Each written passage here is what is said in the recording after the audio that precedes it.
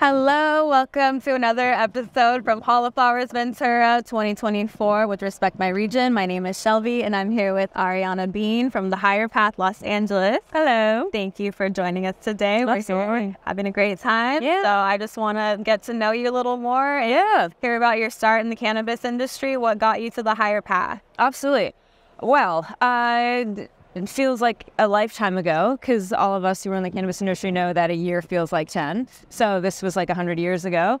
I moved out from Boston to pursue music, and this was during the pre-ICO days. So we're talking like 2013, 2014. It's a very different world. I came in around 2012. Okay, yes. Yeah. Exactly. And I just, back in Boston in college, like weed had just been decriminalized. So I was just in love, and it was so great to be able to smoke and learn more about it.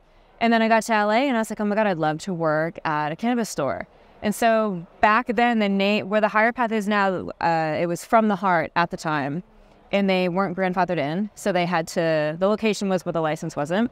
So I started there as a receptionist. And that was like the 12-hour paid in cash days. You know what I mean? Yeah. Way back when. Yeah. And so I just worked there, and I worked up to be a manager. And then the Higher Path took over From the Heart. And Jared Kylo, the owner, was just absolutely incredible from NorCal, taught me all about CBD, taught me all about the education and the plant and how it could heal and how it could help people. And yeah, I was hooked. I got hooked on CBD. You know how I love CBD and tinctures and topicals. And it was a complete game changer for me because, again, that was back in the medical days. So you had patients coming in who it was changing their life, and you could see it happen weeks, months, years at a time. And I just wanted to help people. So the Higher Path, it was all just by chance, or it was destiny. It was kind of meant to be. And yeah, the Higher Path, it changed my life. And it was a predominantly female staff at the time. And it was great to work with women and learn more about the plant. And now looking back now, it literally feels like an eternity ago. Yeah. Because everything now is like, look at where we are. Look at what we did over the weekend. Look at Yummy Karma. And it's just like, look, it's so incredible that in 10 years, something can just evolve and change. So the Higher Path was basically my entry point into the industry and completely shaped my understanding of what it could be, what it was, and really innovated my love for the cannabis plant. What's your current role title?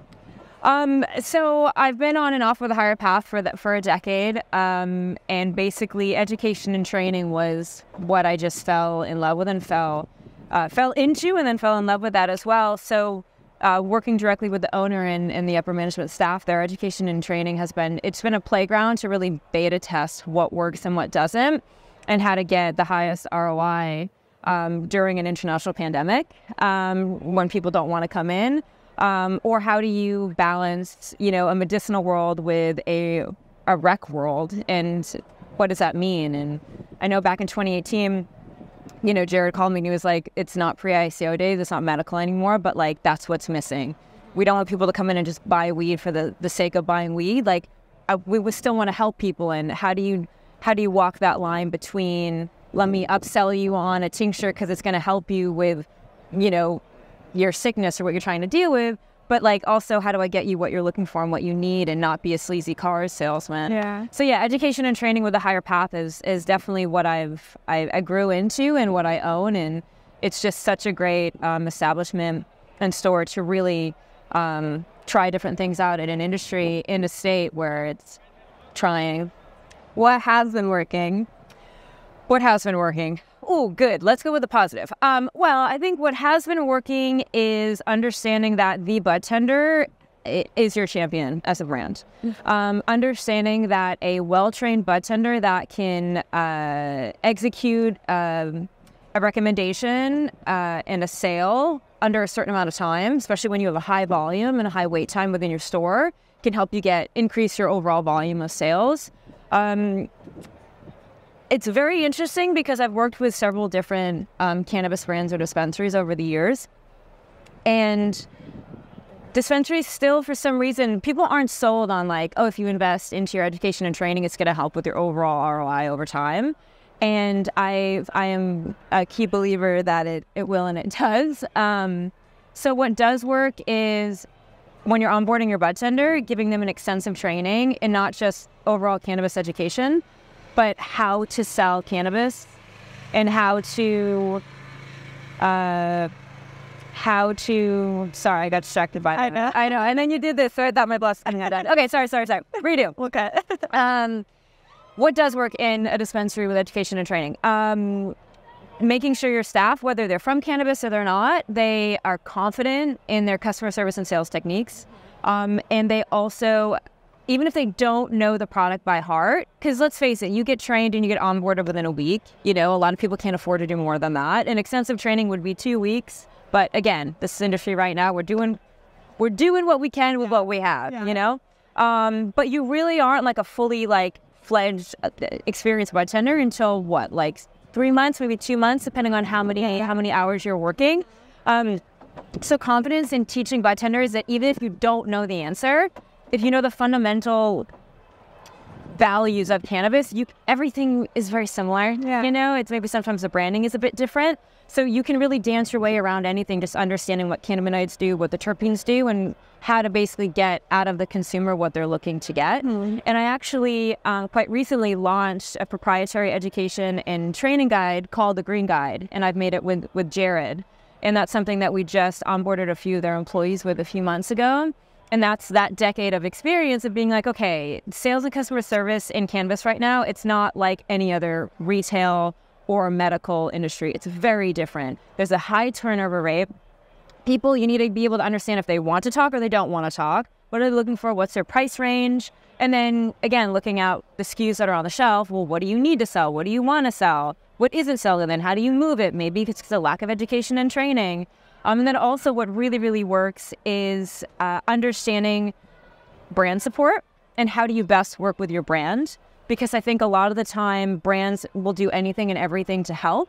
And then sometimes the dispensaries are like, no, we do it this way. But if you can have a cohesive, mutually beneficial relationship with a brand and understand you have to sample the staff out. You have to come and be relevant with the staff so they know who you are. Because a lot of the times with branding and brands, it's the staff believes in the person who represents the brand. And that's why they want to sell it. That's why they want to support it. It's not like, hey, this is a really great eighth and we grow it and it's sustainable. And it's like, no, but I know you. I know Shelby. And I'm selling it because I love Shelby and I love the brand. And that's honestly, that's what really, really works. But a lot of people right now, you know, LA traffic, some people are up north and they can't come down. So it is really tricky. But I definitely think staying relevant with the staff, giving staff samples, doing in-store demos, if there's proper customer volume that's coming through, and then really doing an education and training and knock it out of the park with your bartender goes a really long way. Remote trainings, like you just said, people from up north, it's hard for them to get down to LA. Have you seen success with NorCal brands doing a remote training, or what advice do you give them to get through if they can't make it down? Right. That's a really great question. I think if you as a brand have an employee that's representing you that has I hate to say a great personality, but if they are confident and they're charming and they care about what they're doing, that's going to absolutely shine through the training. If they're excited and kind of make it fun. So there's data, there was an experiment that was done that, you know, when you're having fun and learning, your retention percentage of what you're learning is way higher than if you're bored and you're sitting there. So there's different ways to interact with people. Asking questions on Zoom is always the best way, in my opinion. It's like, okay, so Shelby, I see you down in the corner, what do you think? And engaging with the budtenders really helps.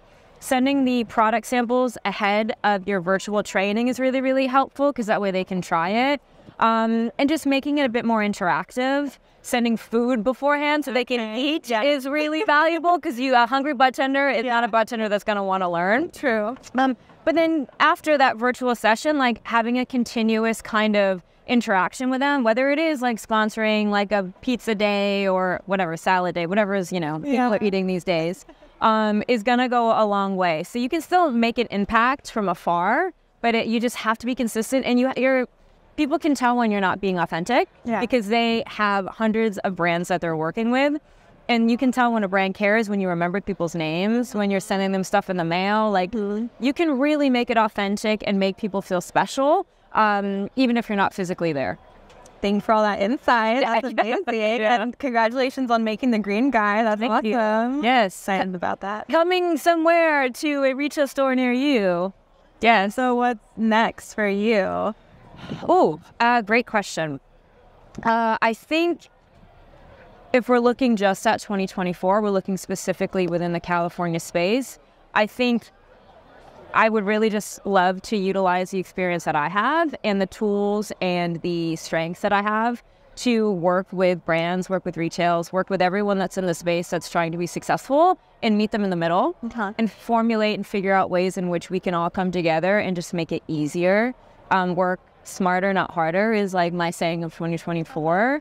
And so I think strategies of, hey, you know, how do we work together to do events to offset certain kind of overhead costs that we're all dealing with. It's not just brands, it's not just retail, it's POS systems, it's delivery services, it's testing labs, it's everybody.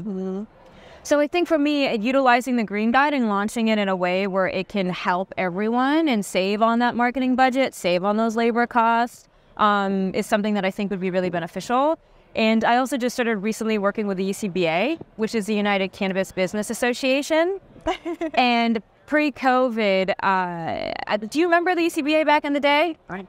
I don't Probably COVID days. I was in the desert, you know, I was just in my little bubble back in the day. So, but I've been getting more familiar with them lately. Well, pre-COVID, it was like an incredible quarterly bud tender educations where it was hundreds of bud tenders and brands could come and you could sample out the staff and you could teach them. So instead of having to train 50 different accounts, you were able to get them all there in 3 days. It was great to meet buyers, do discounts, really get your foot in the door as a brand.